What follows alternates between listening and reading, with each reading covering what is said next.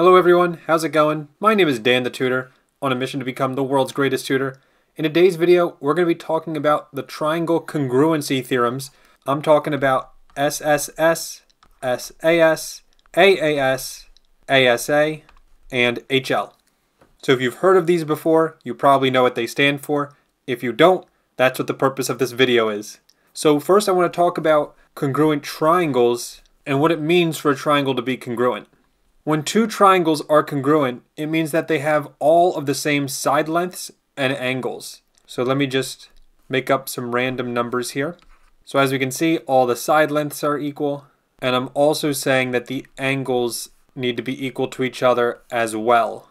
And so there, since all of my angles and my sides are equal to each other, these two triangles are congruent.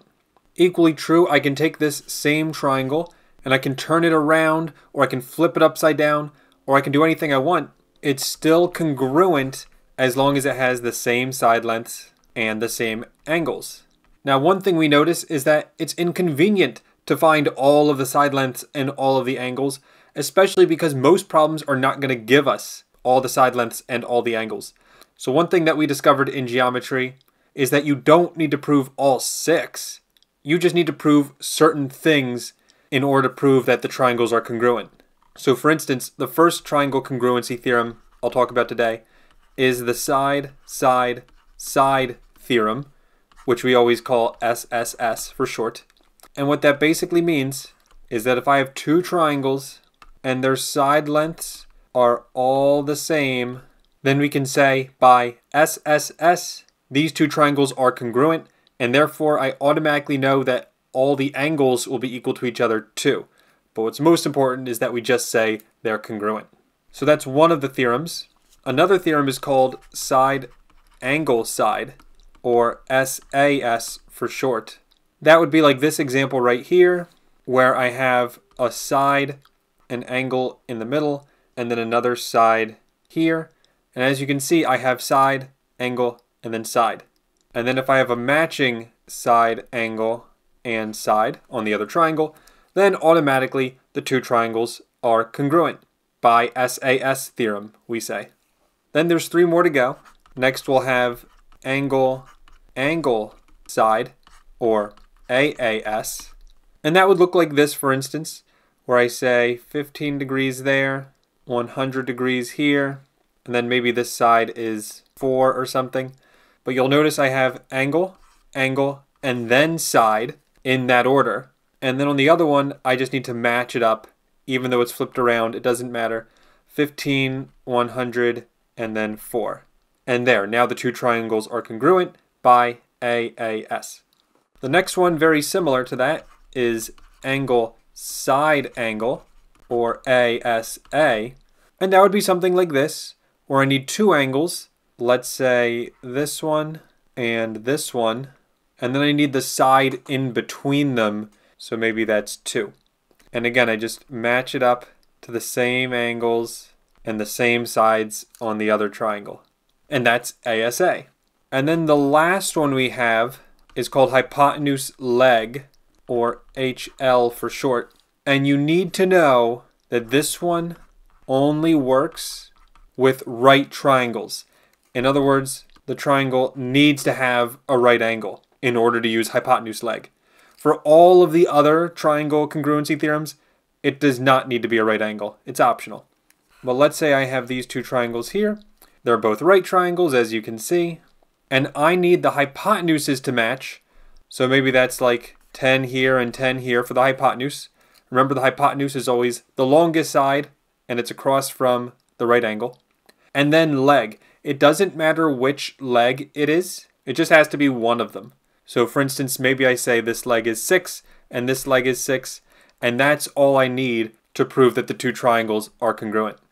Now, last thing I want to say is there are 2 combinations we have not said yet, and that's because they are not congruent. The first one is angle, angle, angle, and that's because even if my triangles all have the same angles corresponding in their similar spots, even if all the angles are matching, the side lengths can still be different. In other words, this could be 4 and that might only be 2. and now it's not matching. It's like double. So that's why angle, angle, angle is not congruent. In another video where I talk about similar triangles, we would say that they're similar, but that's getting ahead of ourselves for right now.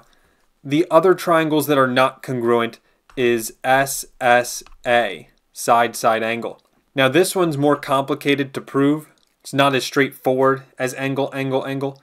So I'm just going to tell you, take my word for it, SSA is not congruent, and there's an easy way to remember that, because what's SSA spelt backwards? That's right, it's a bad word. So if you ever have a bad word as your triangle congruency theorem, it means that we made a mistake. You cannot have SSA or the other word, if you know what I mean. So now let's look at some examples in action. I'm going to give you two triangles, and you just have to tell me if they're congruent or not. And I am going to try and trick you by drawing them a little rotated or flipped or whatever. So this is triangle ABC, and this is triangle XYZ. And I'm going to tell you that these sides are matching. Angle A is going to match angle Z, and this side is going to match this side. So the question is, do I have enough information to prove that the triangles are congruent? And if so, state what theorem it is. So go ahead, think about this for a second. Pause the video if you need to. And here's the answer. Yes, they are congruent because I have a side, an angle, and another side. Same thing here. So that means I have SAS, and yes, they are congruent. So that's my answer for this first one. By the way, if I want to write that the triangles are congruent, then it would not be triangle ABC is congruent to triangle XYZ. Why not? Because when you say this, you're saying side A matches with side X, side B matches with side Y, and side C matches with side Z. And that is not true. Because just look at this. If anything, I'd say A matches to Z because it's got the angle there. And B probably matches to X because it's touching the one tick mark. And therefore C has to match Y. So in other words, since A matches Z, B matches X, and C matches Y, the correct way of writing this would be triangle ABC is congruent to triangle ZXY. And there's our answer. Now, by the way, you can reorder these however you want. For instance, I can say triangle BCA is congruent to X and then Y and then Z to match it with BCA. And so there's another correct answer.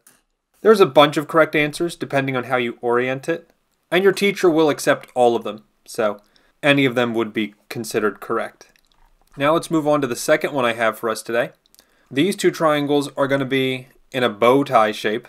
I have J, K, M, and then O, N, and they share point M. And I'm going to tell you these sides are congruent, these angles are congruent, and my question is, do I have enough here to say that the triangles are congruent? And if so, which triangle congruency theorem would I use? Well, if we look at this right now, clearly I have an angle, I have a side, but that's it. I don't have anything else. So in other words, I'd be tempted to say, no, they're not congruent, except I do have vertical angles at M. And what do vertical angles mean? It means that even though I didn't mark it, you need to know that those angles are congruent. In other words, I have angle, angle, side here.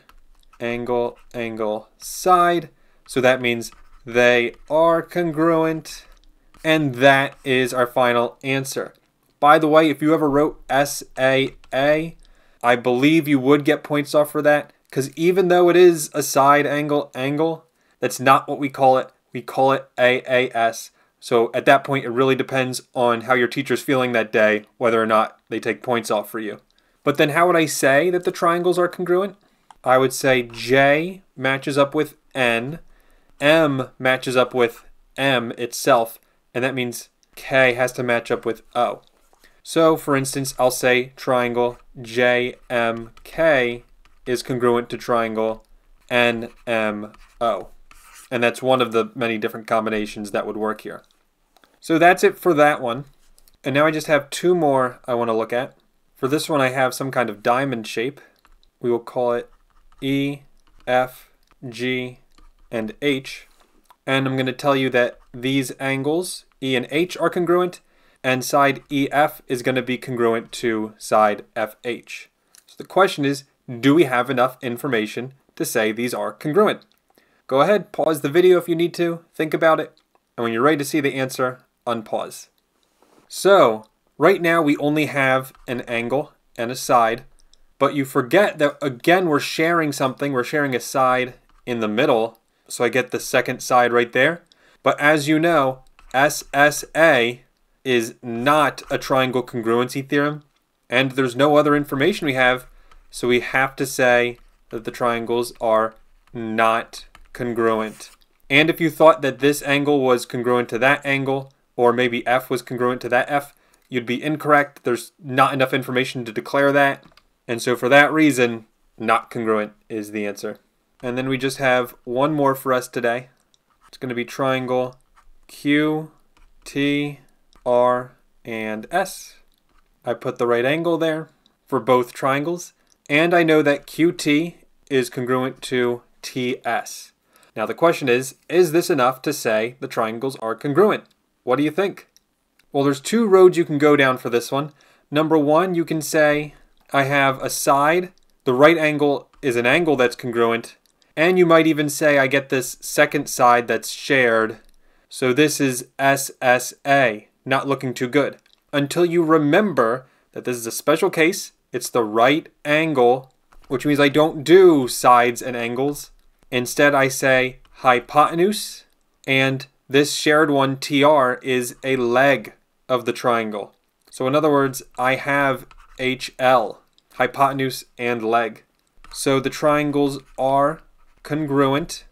And again, if I wanted to write that the triangles are congruent, I need to recognize that for the left triangle, Q is going to match S on the right triangle.